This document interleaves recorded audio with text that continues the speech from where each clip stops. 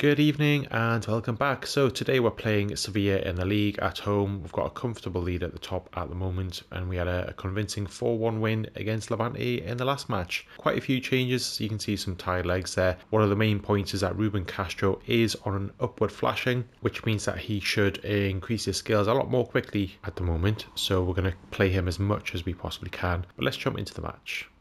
And like I did say in the last match, there are obviously other players that have got that flashing condition today, but it's not the same as Ruben Castro's. We got a notification to say he is improving quickly, and that just means that you want to play that player as much as possible. Their stats will increase, their experience will be a lot more in those matches. So probably in the next match we'll see all of the other players go back to sort of their normal condition, not flashing, and Castro will remain. Would have been good if they actually put something in the game that made it easier to differentiate between the two different types. The reason that the other players will be flashing today is because Sevilla are probably classed as a rival. Each team can have up to 3 rivals, I believe, and when you play them, normally your players, or the majority of them, have that flashing icon. So anyway, I'm going to keep the wins up. Got some big matches coming up. Ooh. Castro nearly in there.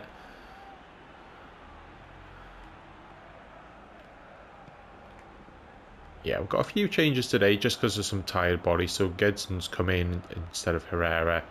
And we'll focus on that in a moment. Oh, what a goal from Diaby. Showing such strength, but what a finish as well.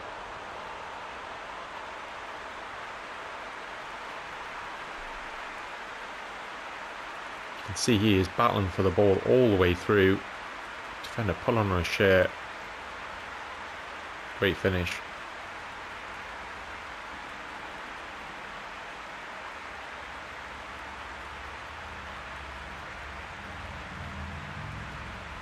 Great battle down the right there.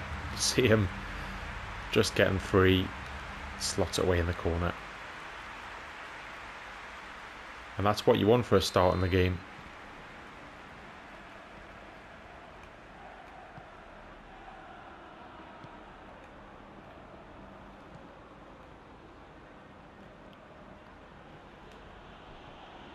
Here's Cousins breaking free here. Now Castro. Oh, Diaby still gets it. Castro 2-0. Lovely pass from Diaby there.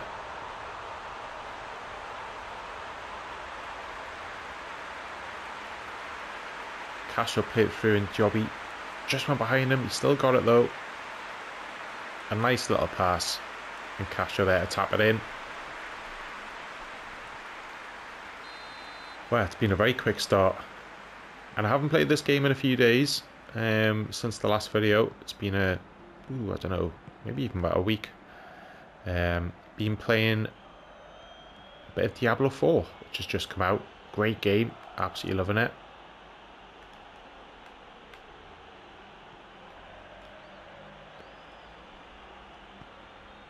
Nice tackle there. Diaby to Martinelli. Now Castro, can he get there? How is... I'm not even going to start with the whole rubber banding thing with the AI.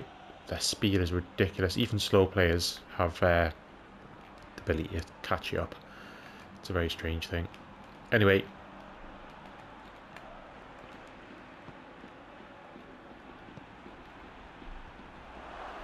Yeah, Diaby. I was trying to say Diablo. Diablo 4 is a very good game. I mean, I love Diablo 3, put lots of hours into that. And Diablo 4 is pretty much, not in a bad way, but more of the same. It's what you expect. It's on a modern console. Looks fantastic. Plays fantastic. I'm only a few hours in, so the thing is with Diablo 4, the main part of the game is really once you finish the game. Here's the Bushi. Oh, should have got a third. Nice play though. And what I mean, with Diablo 4 is that the end game is really where a lot of the game opens up for you. Gets in. Now Diaby. Just hit Vieira there. Got in the way.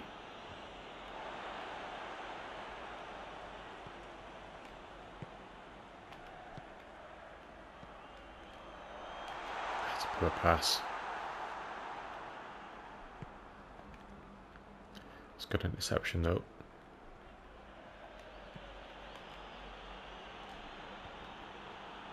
Ooh, that's a poor header. It was a good interception by Diaby, but really poor header. And we've had to give away a free kick.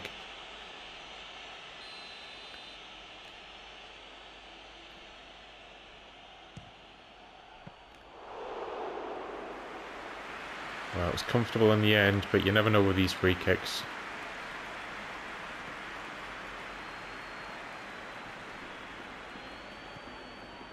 Nice play. Now Diaby in again. He's been very productive down this right hand side.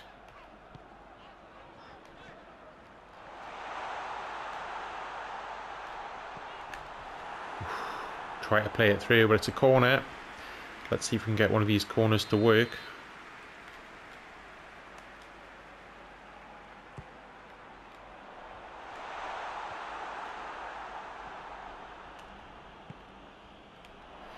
Good ball back in, but well defended.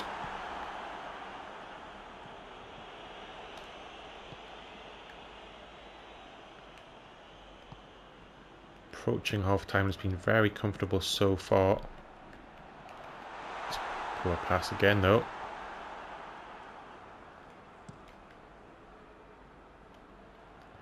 Martinelli hasn't quite been on the ball yet.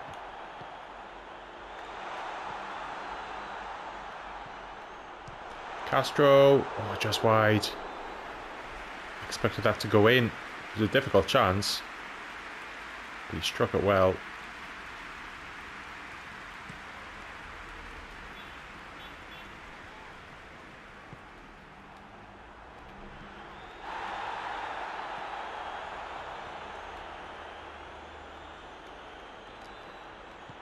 Well, I was going to say good tackle from Vieira, but somehow they got it back.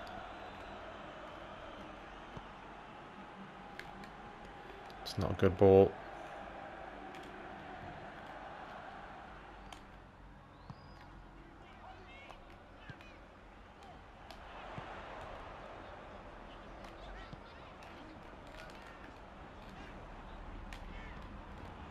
Here's Castro. Deflects in the keeper's arms. Should be half time. And when it is, we'll jump straight back into the second.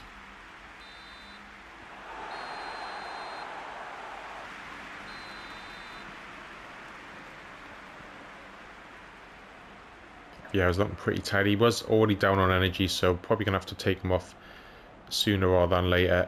He hasn't done too much in the game, really. All the play's been down the wings. Nice play there, though. And here's Cousins. It's a poor ball. I don't know what they're doing there. It's a good tackle by Castro. Oh, how has Diaby missed that? That should have been 3 easily. Maybe had a bit longer instead of trying to slot it in from a slightly difficult position.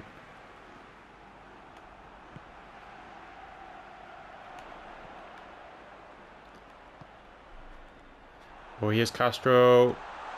3-0. Bit of a mistake from the defender there. It was a nice ball through from Diaby originally. And it's a second of the day.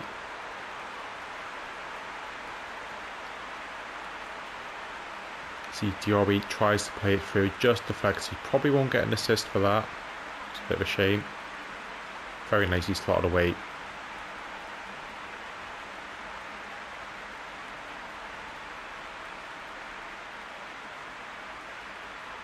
Comfortable finish.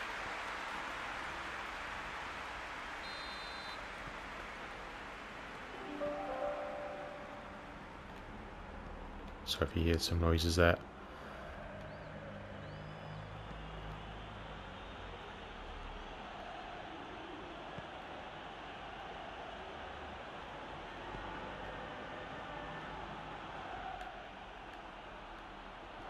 It's just I've got the video processing in the background and my laptop's making noises. That would have been some goal though there, wouldn't it? What a strike.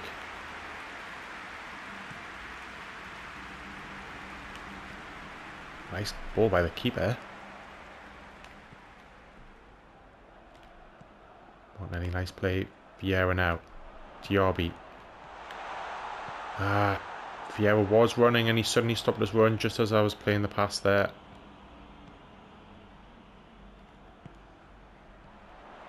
Nice play by Martinelli. Gets in. We'll make some subs soon.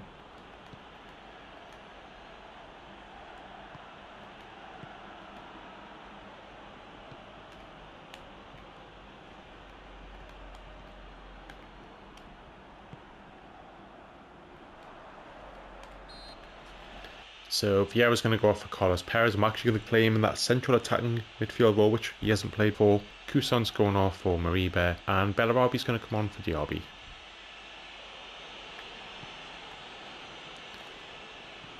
Or at least when the ball goes out.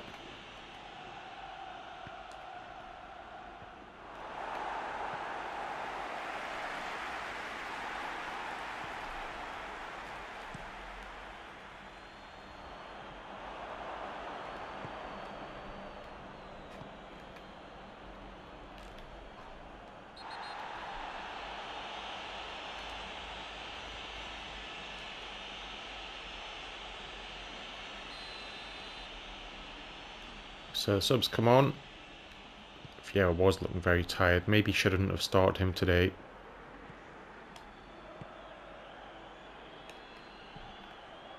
Really nice ball. And Bellarabi's first touch is pretty good. Carlos Perez. Oh, just wide. Yeah, trying him in that sort of central attacking midfield role, which Mudrik's played in before, who's traditionally a winger, and it worked well for him. So, yeah, let's try that. Just because Lee Kang-in wasn't fully fit or in good condition, so he's not even on the bench. He'd be the normal replacement for Vieira at the moment in that position. Good tackle. Oh, come on, ref.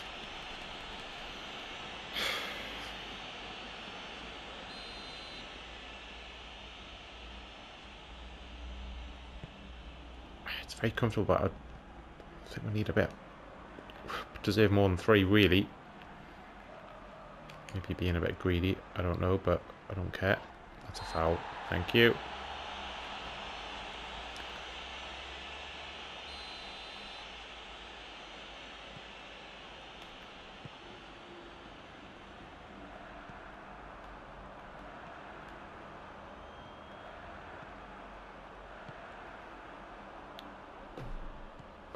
It's a poor pass. No, Debussy could have got to that.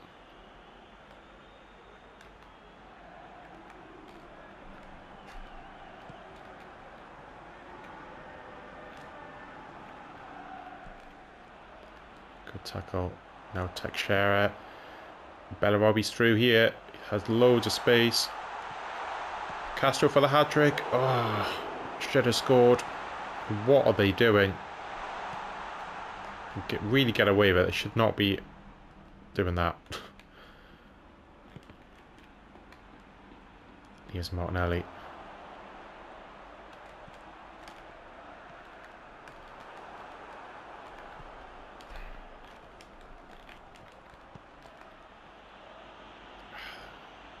Definitely getting the run of the ball sometimes.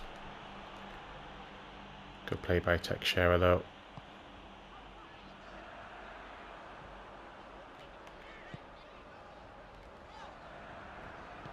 Carlos Perez. to Bellarabi. He's looked pretty lively since coming on.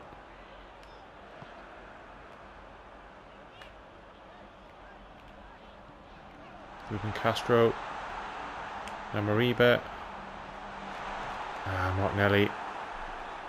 He's not had a good game.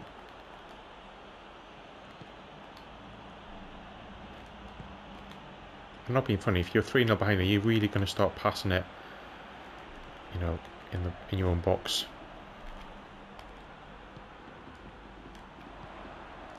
Bellarabi's in here.